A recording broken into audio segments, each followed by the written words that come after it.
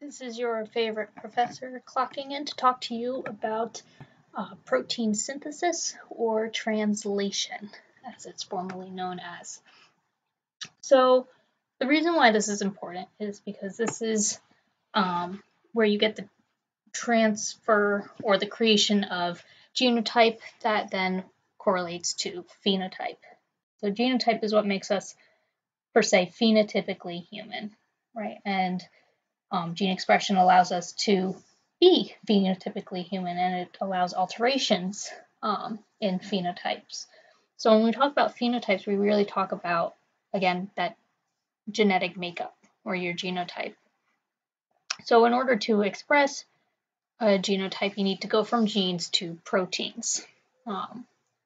So we've covered all the other aspects of going from DNA into RNA, or transcription, but we haven't yet talked about where you go next. So we haven't really talked about how you actually get a protein from a gene. So probably a good idea to talk about that. So that's what we're going to do. Now, before we can go talking about translation, we have to talk about proteins themselves. And when we talk about proteins, we take a step back and think about what they're made of. Now, if you remember from your high school bio class or your intro bio class in undergrad, we all know that proteins are made of amino acids. Now, amino acids are what we call the building blocks of life. And there are 20 that are known to exist. They are represented conveniently right here for you. So amino acids are organic molecules that contain both a carboxyl and amino group. So here's your carboxyl group and amino. Now, typically, the universal way of seeing an amino acid or having an amino acid written is to have the deionized form. So you'd have your regular carboxyl group, meaning you have a carbon that's double bonded to an oxygen and also single bonded to a hydroxyl group, and then an amino group, or NH2. Now, again, these are your ionized form. So this is a chart of your amino acids at their neutral pH. So a neutral pH, they're going to exist as dipolar ions because their alpha carboxyl and alpha amino groups are ionized. So that's what we're seeing here. But again, your standard way of seeing amino acids written is for this to not be ionized. So you'd have a regular carboxyl group, meaning you have a hydroxyl here, and then your amino or NH2. Anyway, this is a nice image because it clearly lays out the different properties of the amino acids. So before we move on, each possesses a center carbon, and that holds 4 functional groups. So we discussed 2, your amino group and your carboxyl group. Here's your central or asymmetric carbon. The third group is this little lone hydrogen here. And then your fourth is this colored box that you see. Now this colored box is what's called a side chain. Now they're actually not colored, they're just highlighted here for your viewing pleasure. But they represent, again, a side chain or what's called an R group. Now this is a variant group. So each amino acid universally has this same backbone, right? They have your amino group, the asymmetric carbon, and because they have an asymmetric carbon, that means they have isomers because they have a 3D shape, so you get chirality, you get your L and D forms, which are mirror images, but we don't want to talk about that. That's all scary stuff. Not really, just nobody likes to talk about it. So then the rest of the backbone, you have your hydrogen and your carboxyl. That's the universal backbone, right, for your amino acid. And then you get variation right here at that R group. So the physical and chemical properties of the side chain determines the unique characteristics of a particular amino acid. Here, again, each one is grouped by their, or according to the chemical properties of their side chains or R group. So these are amino acids. Where's the mouse? Here it is. These are amino acids with nonpolar side chains, meaning they are going to have hydrophobic behavior or water-fearing. This group are amino acids with polar side chains, meaning they're hydrophilic amino acids. And then you have your amino acids that are electrically charged or have electrically charged side chains. And they're subdivided into two groups. You have those that are acidic and those that are basic. Now, because they're charged, both your acidic and your basic amino acids will exhibit hydrophilic behavior. All right, so when you link little amino acids together, you form what's called a polypeptide chain.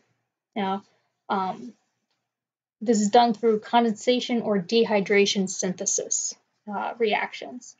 And they form what's called a peptide bond. Where's the mouse? Here it is. Peptide bond that occurs between the carboxyl group of one amino acid, right here. Why do I keep losing the mouse? Right here, and the amino group of the other amino acid. So peptide bonds, really, they're the only important bond here, or at this current moment in time to think about. So what you end up getting is this polypeptide that has a repetitive backbone of that universal backbone, and then your side groups extending off of it. So again, you have your carboxyl group. You're going to bond to the other amino acid. You're going to bond, if you have the carboxyl group here, you're going to bond to the amino group of the other amino acid. You do that by dehydration synthesis, which is the removal of a water molecule. So you remove the hydroxyl group off of your carboxyl and one of the hydrogens off of that amine group. That links those two amino acids together by forming a peptide bond. Now, when we talk about polypeptides or just amino acids in general, there isn't a real or a noted 5' and 3' end. Instead, we refer to an N-terminus and C-terminus. So your N-terminus is going to be located where there is an N, or a nitrogen. And oh, look, that's right here in the amine group. So your amino, or your amine, serves as the N-terminus. On the other side, you have your C-terminus, or your carboxyl terminus. So your C-terminus occurs where that carboxyl group is.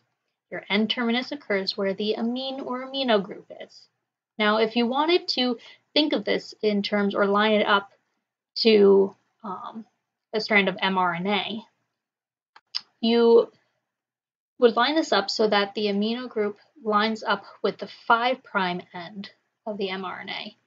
Your carboxyl group lines up with the 3' end.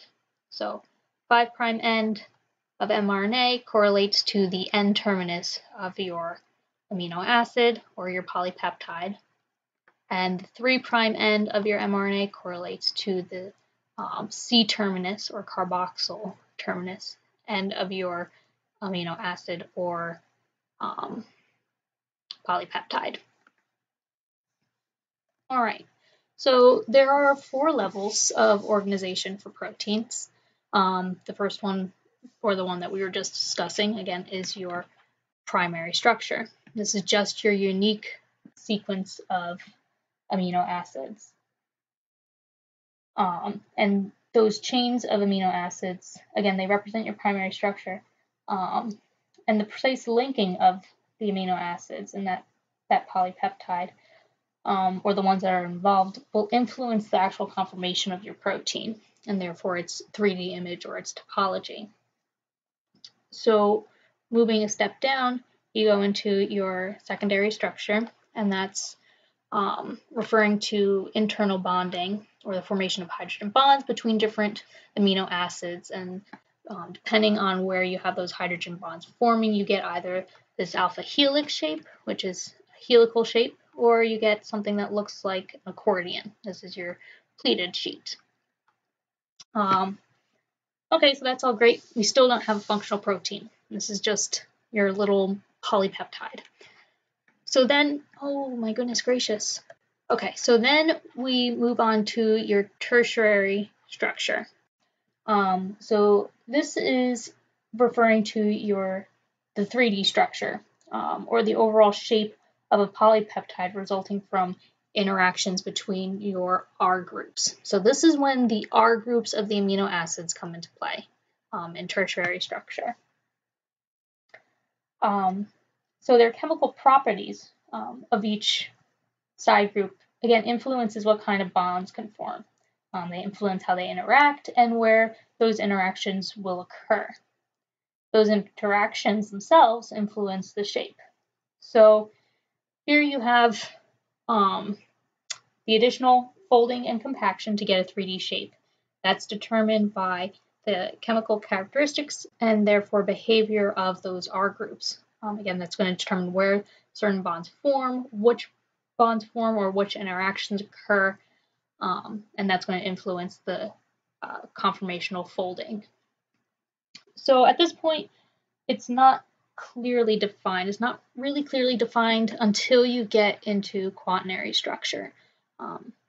Often, full proteins contain multiple polypeptides that are joined together. So in your quaternary stage, this is where you have the interactions between different polypeptides. So polypeptide A is going to start joining to polypeptide B to form some protein. And then usually from there you get a functional protein. Okay, cool. So that's all fine and dandy, but what is the point? Well, what happens if you have a mutation that comes along and replaces an amino acid with one of a different chemical category? Well, you would have a very big conundrum. That's what you would have. So what would happen is that amino acid would behave differently chemically. Because of that different chemical behavior, you alter the interactions that are made. Thus, you alter the protein shape. That alteration in shape then goes on to influence how the protein behaves with other proteins. And then you just have a whole cascade effect from there. So a codon of DNA dictates the mRNA codon, right? And then your mRNA codon dictates the amino acid coded for. And your amino acids then code for what protein is produced. So the polypeptide chain produced from your amino acid chain influences the conformation of the protein, and its conformation determines how it works. So even a slight change in your primary structure can affect a protein's conformation and ability to function. So I always say if you had to choose, absolutely had to choose a mutation, you would want to choose one that where you have an amino acid being switched with another amino acid of the same chemical property, or it has the same polar properties as the non-mutant. Because by doing so, you would have them chemically behave the same. So if you had to choose to do a mutation, you could do an alanine and a valine, because they're not going to be the same amino acid, but they're going to at least behave the same chemically. So less likely to influence shape. Now, a classic example of this, where you have a mutation gone rogue, as I like to say, is with hemoglobin, right? So a change in the 3D representation of this protein has a huge phenotypic impact in that you end up having an individual with sickle cell anemia or sickle cell disease. So here's good old hemoglobin. We all know about hemoglobin. This is the oxygen binding protein of your red blood cells. Myoglobin also carries oxygen, but we're not talking about that. So there are 4 polypeptide subunits that make up your hemoglobin structure. You have 2 alpha chains, and 2 beta chains. Now, the alpha genes are produced by two different genes. You have alpha 1 and alpha 2. Each one is expressed. And they result in almost identical subunits. So we tend to think of the two alpha genes as dimers. But anyway, so the beta chains come from the same gene, on the other hand. The beta gene is expressed twice in adults. So then each of these little subunits has a non-polypeptide component called heme.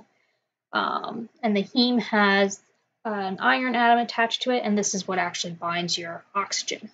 Now, this is the hemoglobin structure for adults. Interestingly, you'll actually have different genes that are expressed in embryo and fetal hemoglobin. So as an embryo, you express the epsilon gene instead of beta, and that produces what's known as the beta equivalent, or the equivalent of the beta subunit for the embryo.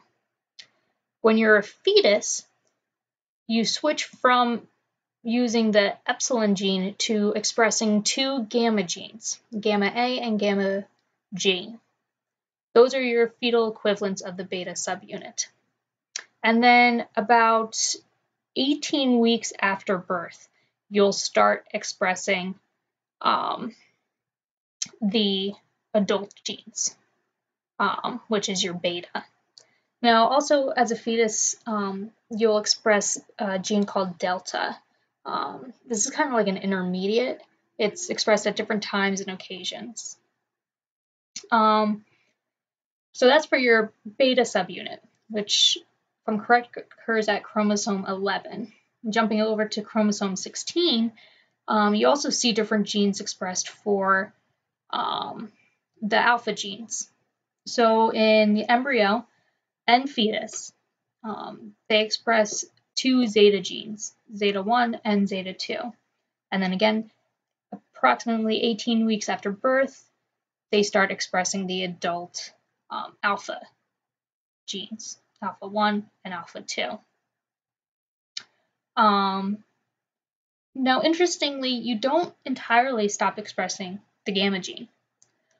So the adult average will actually contain approximately 1% of fetal hemoglobin. Fun fact, you can tell your friends that over a nice glass of wine or beer. Anyway, so when we're talking about sickle cell disease or sickle cell anemia, this is occurring because of a very rude mutation. So what's happening here is, well, before I continue, the beta subunit has what are called 146 different amino acid residues. Now, in the normal beta subunit, you have an amino acid called glutamic acid expressed at the 6th position, or at amino acid 6 in the polypeptide. Now, when you have this expression of the glutamic acid, you get your normal, or quote-unquote normal, allele, which we indicate as this here, HBA. So this is also known as the BA allele for the beta gene. And when you normally have HBA, or your BA allele for the beta gene, you get a DNA sequence that encodes for your glutamic acid, and everything is all happy in the world. Now, sometimes certain factors come along and you get a substitution. And in sickle cell disease, that substitution occurs again at chromosome position 6, or polypeptide position amino acid 6. And instead of glutamic acid, you get this thing called valine. Now, we go back and we look at our handy dandy little chart here. Here's glutamate or glutamic acid, situated right down here. Glutamic acid is an electrically charged acidic amino acid. Okay, so where's valine? Well, valine is up here.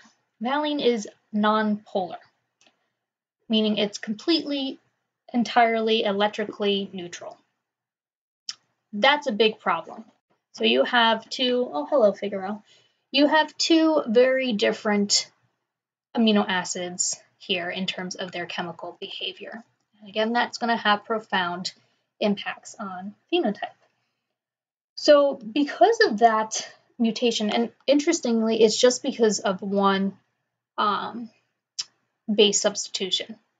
So instead of coding for A here for adenine, you have uracil. Or instead of having the adenine. So just because of that small little base substitution, you get a different codon, which means you get a different amino acid. Now that's not always the case, but in this particular instance, this codon codes for a different amino acid of a different chemical property. So with this, you get sickle cell disease. And that change in your primary structure for hemoglobin causes your normal red blood cells, which are disc-shaped, to become abnormally shaped. So these little hemoglobin molecules start to crystallize, which deforms your red blood cells into what we call a sickle shape, or this almost crescent moon-like shape. They also become very sticky and start clumping together. This can start to clog your blood vessels, almost like atherosclerosis, and impede blood flow. Some of them can also pierce through blood vessels and cause an individual to start bleeding or go into sickle cell crisis. Okay, so, and here's the whole genetics of it in case you're interested. So individuals with, you can either have sickle cell anemia or sickle cell disease. So sickle cell disease is when you express both mutant alleles, which is your HBS. If you express HBA and HBS, you are what's called a carrier. So in this case, sickle cell represents or is an example of what we call codominance, meaning it's not one or the either as far as phenotype related to genotype. Here you're expressing both. So individuals that are carriers have normal red blood cells, but they also will have some of these sickle-shaped ones. Sometimes it doesn't cause a problem, sometimes it does. But when you have an individual or offspring with both of your mutant alleles, they will have what's called sickle cell disease. This is, I think we just refer to this as sickle cell anemia. This is sickle cell disease. Individuals of this genotype do not live long. There's a very stunted lifespan, and it's extremely difficult to see and watch and talk about. There's some more information. Oh, so interestingly, there's this neat correlation evolutionarily as to why sickle cell trait is still around. So it's been around for decades throughout evolutionary history. And usually you would expect to see something of this caliber to have been kind of weaned out of evolutionary history, almost like through natural selection, except it has not. So there was this big question as to why it still exists in evolutionary history. And there's actually this correlation between sickle cell anemia, or the sickle cell trait, and having resistance to malaria or reducing your malaria symptoms. So they think the reason why your sickle cell trait has stuck around for so long is because of that that relationship with decreasing your risk for malaria or decreasing the symptoms that persist when you do have malaria. Okay, so we were blabbing away about proteins, and we still haven't talked about proteins and how proteins or polypeptides are formed in regards to the flow of genetic information. So, the final step in creation of proteins from DNA is what's called translation. Translation is what I like to refer to as RNA-directed synthesis of a polypeptide. In short terms, protein synthesis. It's also, in other words, how ribosomes utilize your mRNA to produce a polypeptide. So here's your mRNA that's created from transcription, and that's being translated into your polypeptide. Okay, so there's a large cast of characters that are involved. Actually, not that large, but there's some characters that are involved. The three important components that are required to carry out the process are these guys here. So you need mRNA, right? mRNA is serving as the messenger here, the actual vehicle for bringing in the genetic template per se. Then you have tRNA. tRNA is your interpreter. This is what's going to go through and actually read that strand of, well, this won't do the reading, but is going to interact with the mRNA strand to determine the amino acid that occurs. And then your ribosome. So ribosomes serve as the site of translation. Now, translation is occurring in the cytoplasm, but the actual specific location of translation is at the ribosome or in the ribosome. Your ribosome you can think of as your cellular factory.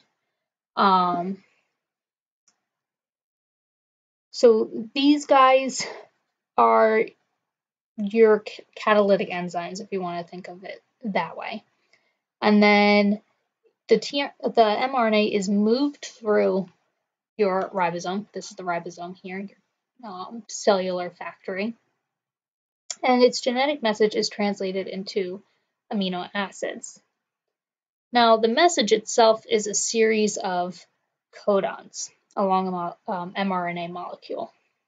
And then your tRNA will base pair to that mRNA using its anticodon. Now, the anticodon is the complement to your mRNA codon. So if you have an mRNA codon that's UUU, the tRNA that's complementary to this mRNA codon, or the one that will base pair to it, will have the anticodon AAA. Now, at the other end of your little tRNA molecule is the amino acid.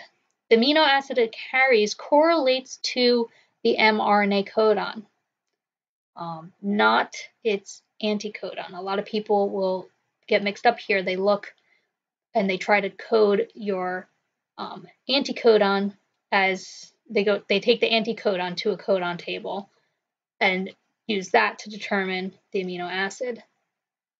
Only if you have that translation into your mRNA codon.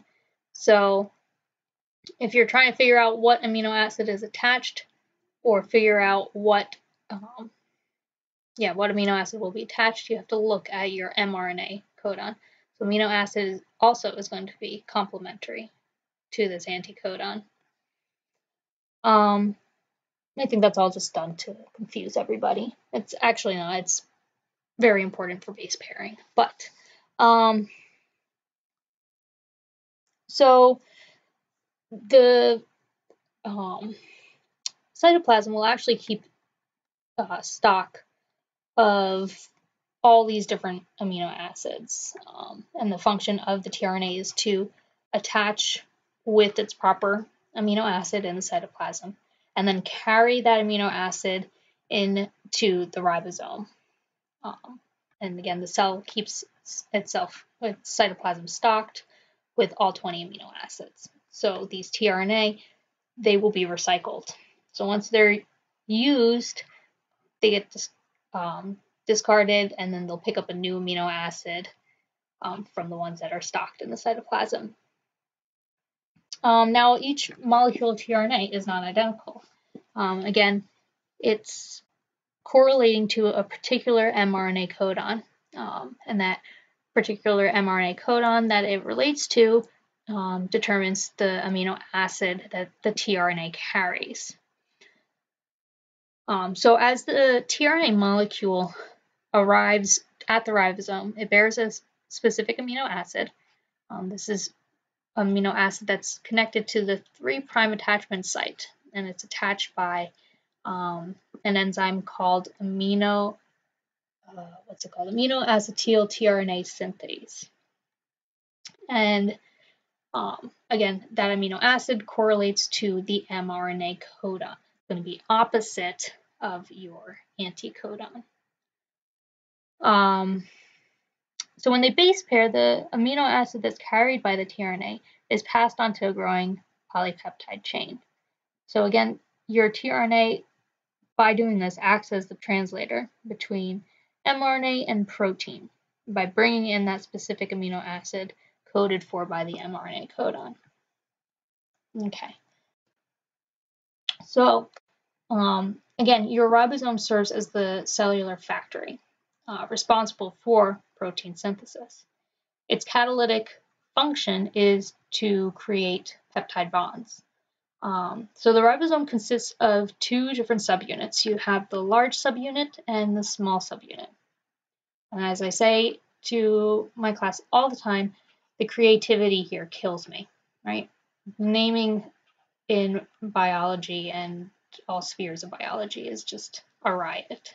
I can't handle it. So here's your large subunit. It's large. Here's your small subunit. It is small. So inside the ribosome, the amino acids are linked together into a chain, and that's done through multiple biochemical reactions, which we'll discuss in a hot second. So different genes encode for these different subunits that you see over here. In fact, each of the components themselves that create those subunits are created by different genes. So that's why, that whole notion of DNA coding for a unique sequence of RNA is so on point. Because these genes that are involved here, instead of coding for a protein, they code for the RNA structures. And this RNA structure happens to play a very crucial role in cellular functioning. Now the subunits themselves are, I like this picture better. Okay, so the subunits themselves are composed of what's called ribosomal proteins and ribosomal RNA, or rRNA. So that's very important to remember. There's 2 principal components of both subunits, the large and the small subunits. You have ribosomal proteins and your ribosomal RNA, or rRNA.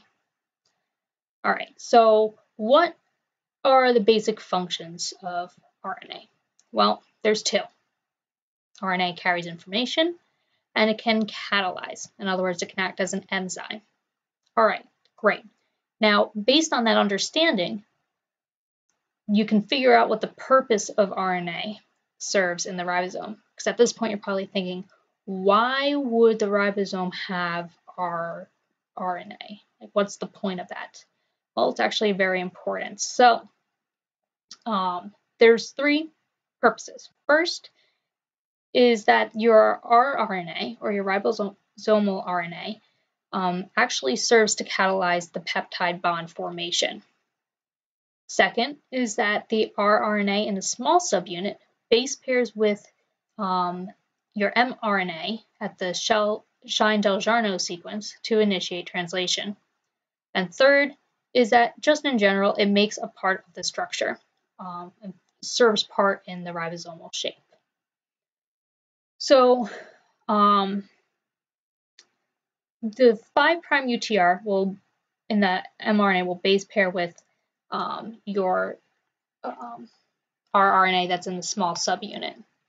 And that helps to situate the mRNA at the proper location or at the proper start site. So your actual ribosomal binding site per se is, again, this thing called the Sgambelluri sequence. And then the ribosome will translate the mRNA in the 5' to 3' direction. Okay. So your prokaryote and eukaryote ribosomes, pretty darn similar. Your eukaryotic ribosomes are generally larger. They're typically 80 S or 80 Sgambelluri coefficients. The large subunit contains 3 rRNA molecules and 49 proteins, while the small subunit contains 1 rRNA and 33 proteins. Your prokaryotic ribosomes are much smaller in size. They're only about 70 Sgambelluri coefficients. So they have 2 pieces or 2 molecules of rRNA and 31 proteins in their large subunit. And in the small subunit, they have 1 rRNA and 21 proteins.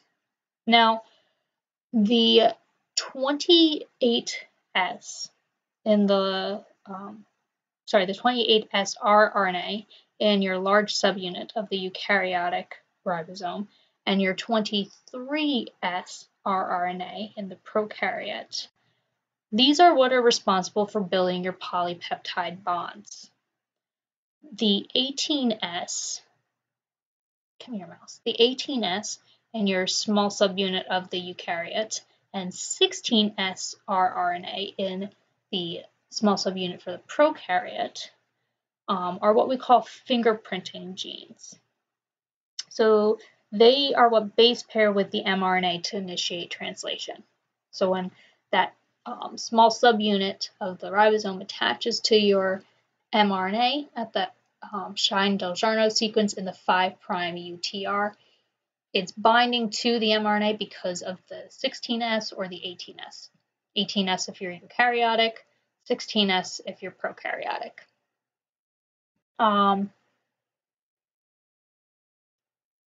So in both prokaryotes and eukaryotes, your large and small subunits will join to form the full functional ribosome. And they will only attach together to form that functional ribosome when they attach to an mRNA molecule. Otherwise, in the cytoplasm, they're just existing as separate large and small subunits. They'll only come together to form your ribosome when they're attached to the mRNA. Okay, so your ribosome acts as what's called, or I should say, your ribosome has what's known as peptidyltransferase activity. And this is because of your 23S and 28S rRNA in that large subunit. Both of those allow for the formation of peptide bonds. Those peptide bonds are formed by your peptidyltransferase. Now, peptidyltransferase is what's called a ribozyme. This refers to RNA molecules that function as enzymes. And again, its enzymatic property is the formation of your peptide bonds. And those peptide bonds are going to form between the amino acids that are being brought in by your tRNA. Okay, so here's the tRNA. Going to bring in your little amino acid into the ribosome. In translation, a single tRNA molecule can be used repeatedly. It picks up its associated amino acid from the cytoplasm, deposits it in the ribosome and then will leave the ribosome to pick up another amino acid. So this here is your flattened shape. This is the secondary structure of tRNA, and it's what we refer to as the clover shape. Its 3D shape is this guy over here, this L-shaped looking thing. And this is an example of your double-stranded RNA. So usually you'll see RNA molecules that are single-stranded. Because of the internal base pairing or hydrogen bonding of complementary base pairs that fold back on themselves, you get this double-stranded RNA structure. That gives it this unique 3D shape as an upside-down L. Very fancy. So going back to the flat secondary structure. So there are 4 double-stranded strands, 3 of which have a single-stranded loop at the end. Now your one has what's called the anticodon. This is a triplet sequence that is going to be complementary to the mRNA codon. So here, this anticodon is CGC. That means it base pairs to the mRNA codon GCG. Okay. And then up here, you have this 3' binding site. Now, this is the 3' binding site for the amino acid. The identity of the amino acid attached at that binding site is based on the anticodon that will bind to the mRNA codon.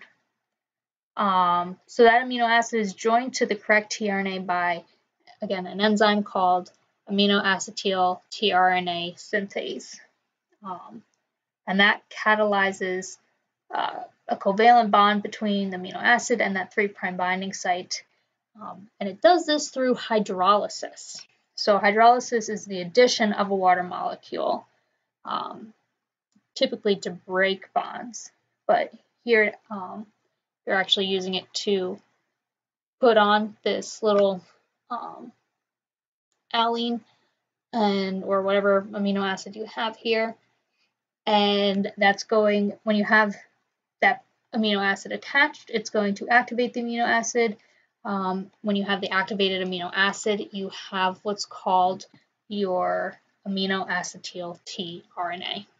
It's just an activated tRNA carrying its complementary or proper amino acid.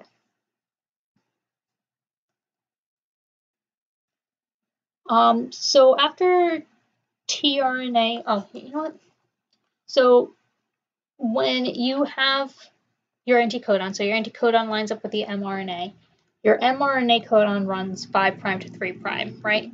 Your anticodon, since it's complementary, is going to run 3' to 5'. So this would be the 3' end, and this will be the 5' end. That lines up to the 5' end and 3' end of your mRNA. Just in case I was to ever ask you a question about that. Hint.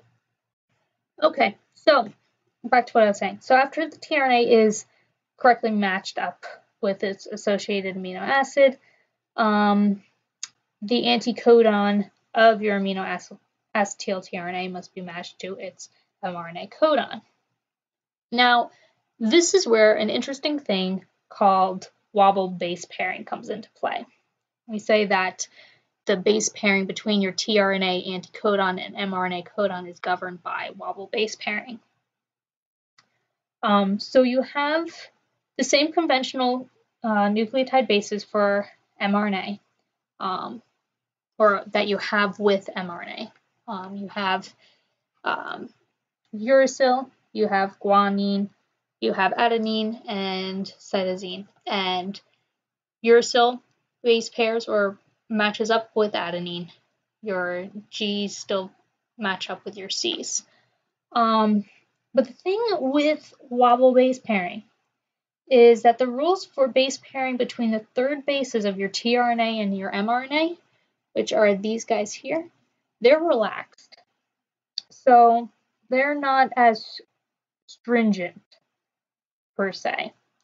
For example, this, where is he? This guy here.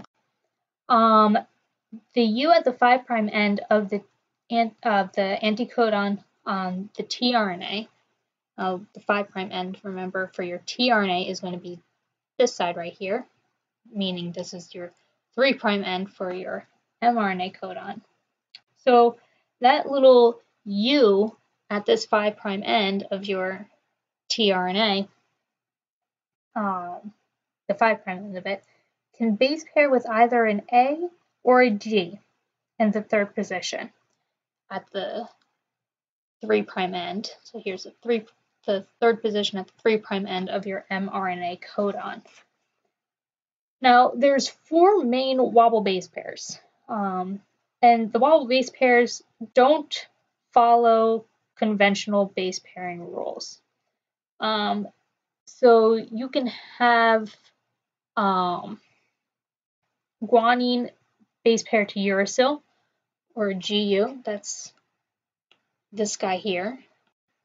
You can have this thing called hypoxanthine, which is correlated by an I. So you can have hypoxanthine base pair with uracil, or it can base pair with adenine, or it can base pair with cytosine. All these combinations here. So this relaxed ruling allows versatility and decreases the number of tRNAs that are required by the cell. All right, so when we talk about translation, there are 3 main stages. There are the 3 main stages that you have for transcription. They are simply initiation, elongation, and termination. So initiation is when you get the intact ribosome onto the mRNA and the presence of tRNA. So translation initiation begins when the small subunit of the ribosome attaches to the ribosomal binding site. Now, your ribosomal binding site is this Shine-Dalgarno sequence, and that Shine-Dalgarno sequence is situated in the 5' UTR of the mRNA. So base pairing between the mRNA and RNA in your small subunit of the ribosome, that's where it occurs. That situates the small subunit onto the mRNA and situates the mRNA in the correct location. And the part of the small subunit that's base pairing with it is that 16S RNA, 16S rRNA. So the 16S RNA in your small subunit of the ribosome base pairs with the Shine-Dalgarno sequence and the 5' UTR of your mRNA. And again, this aligns the start codon with what will become your future P site in the ribosome. There's 3 sites that will form. You have an A site, a P site, and an E site. Now, once the mRNA is attached to the small subunit, something called an initiator tRNA will enter and bind. Now, your initiator tRNA is N-formylin methionine tRNA, or just tRNA. It's an amino acid tRNA that carries your amino acid methionine. Now, since it's carrying methionine, it carries an anticodon UAC. That anticodon base pairs with the complementary mRNA codon AUG. Now, AUG, wow, that's very familiar. Yes, it should be very familiar because that's the universal start codon. So that's why your little initiator tRNA carrying your methionine is your initiator tRNA, because it base pairs with the mRNA start codon, AUG. So the initiator tRNA, again carrying or containing your methionine, hydrogen bonds to the start codon on the mRNA, and by doing so it occupies what's referred to as the future P site. Once your initiator tRNA has bound to the mRNA, your large subunit of the ribosome will bind. Now this, when it binds, it creates the formal sites inside the ribosome. You have the formal A site, P site, and E site. The P site, or peptidyl tRNA site, holds the tRNA carrying the growing polypeptide strand. So you'll see a tRNA molecule in here that has your start amino acid or your methionine, and then whatever amino acids are brought in. So this is the one that's carrying your growing polypeptide strand or polypeptide chain. The A site, or amino acetyl tRNA site, holds the tRNA that's carrying the next amino acid to be added to your polypeptide strand. So tRNA enters, base pairs to whatever mRNA codon is here, if it's the correct tRNA, meaning it carries the correct anticodon. Base pairs so it situates at the A site, and then it will move to, well, it doesn't move, your ribosome moves, but we'll get there. So then it's transferred to the P site. At the P site, that's when it carries the growing polypeptide strand. The polypeptide strand is actually transferred from your P site to the A site as it enters the P site. And then once that happens, it'll pass on its polypeptide chain to the next tRNA to enter, and that tRNA that's in the P site will be moved to the E site. Your E site is your exit site. So this is where discharged tRNAs leave the ribosome from.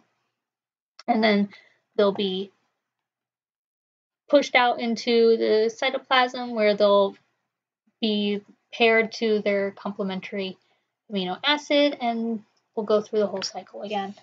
Now the cell itself requires energy to complete this.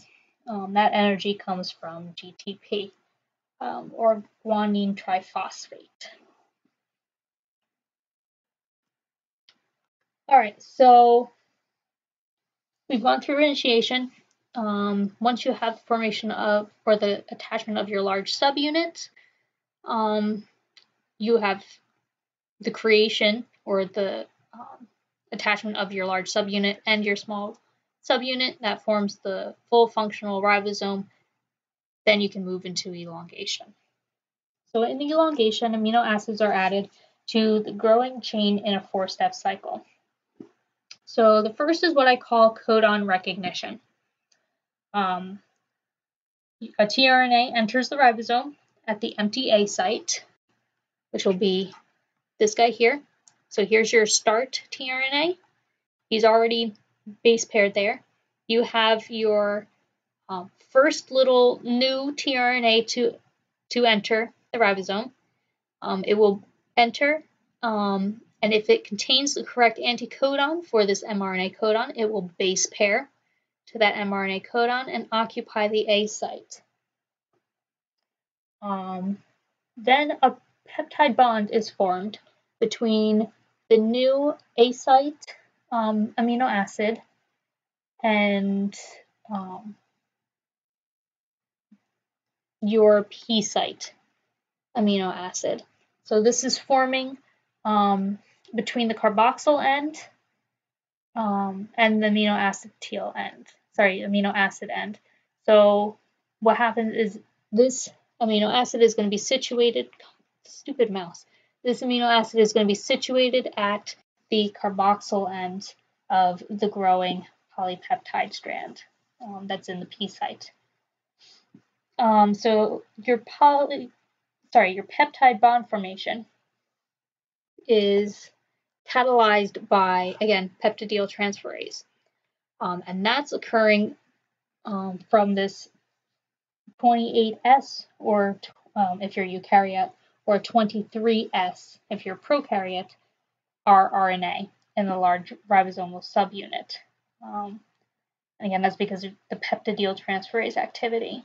So this attaches the polypeptide to the amino acid of the tRNA in the A site.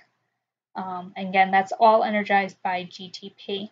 And each amino acid is added to the carboxyl end of the polypeptide. So you're creating polypeptide from N terminus to C terminus, adding to the C terminal end.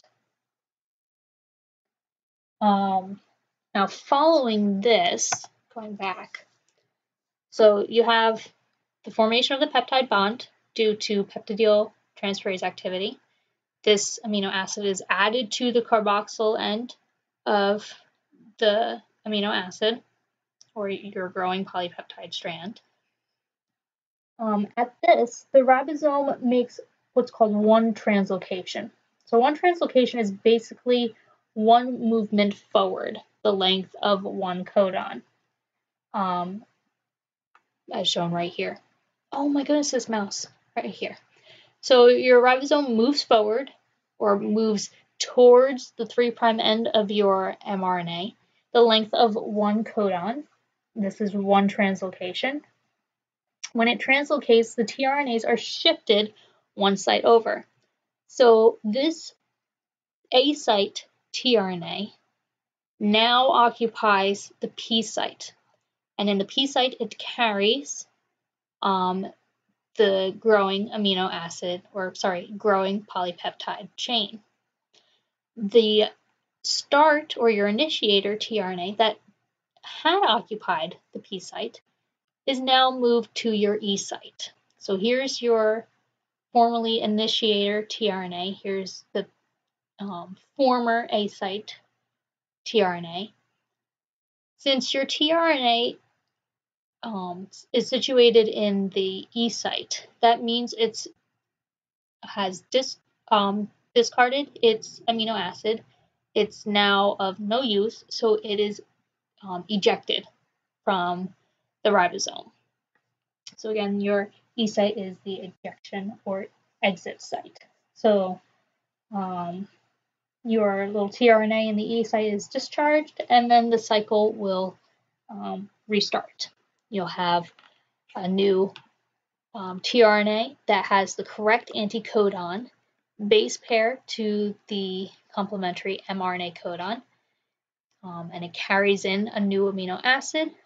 You have peptidyltransferase activity occur in the large subunit of the ribosome that forms a polypeptide bond between the carboxyl, or C terminus of this amino acid, and the amine, or your N terminus of this amino acid. So you're growing your polypeptide chain at the C terminus, and then your little ribosome will again make another translocation. So this blue tRNA will move to the P site, and it will take on the growing polypeptide chain, and this P site tRNA that's carrying this Phi guy, this will move to the ejection site, and it will not have anything bound to it. Again, that whole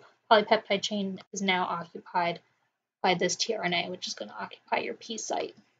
And then this guy will move to your E site and be ejected out. All right, so this will continue until you reach a stop codon. So there's 3 potential stop codons. And that refers to the mRNA. So the 3 stop codons for mRNA are UAG, UAA, and or UGA. So once one of those enter the A site, proteins called release factors will enter. they will enter and bind at the A site and to the stop codon. Now, the release factors cause a water molecule to be added to the peptide chain or polypeptide chain instead of an amino acid. And this hydrolyzes the peptide from your P site tRNA. So the polypeptide is released, and the complex of your ribosome dissociates, and that allows termination of translation. So here's a summary of all of that. And that's it for now. Thank you for listening. I hope I didn't put you to sleep.